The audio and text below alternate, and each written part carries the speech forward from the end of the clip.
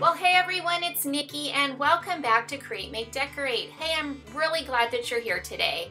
For today's craft, I want to share with you how I made this beautiful vintage inspired bunny picture. And it all started with a trip to the thrift store where I picked up this beautiful frame.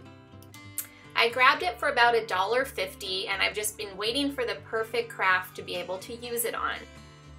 So for this project, I'm going to use some Waverly chalk paint in the colors Plaster and Mineral, as well as some Mod Podge, some wood shims, some scrapbook paper, and you'll need to pick up some of those color your own ornaments over at the Dollar Tree in the bunny shape form. You'll find them in their Easter decorations.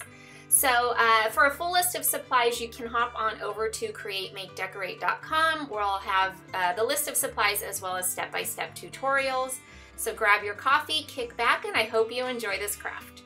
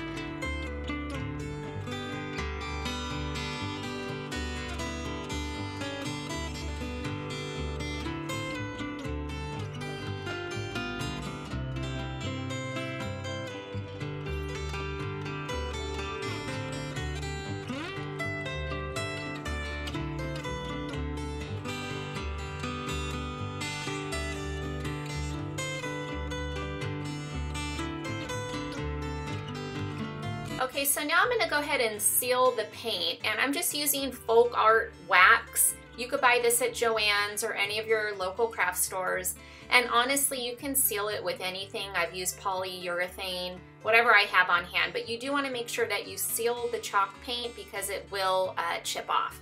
So I think this turned out so beautiful. It was the exact vintage look I was going for. And again, this is something that you can use throughout your home all year long. It's not just strictly Easter or spring decor. So I hope you all enjoyed it. If you did, please do me a favor and share the video. I would really appreciate it. And make sure again that you're hopping on over to createmakedecorate.com for a full list of supplies as well as step-by-step tutorials. You all have a wonderful and blessed day, and I will see you back on here soon.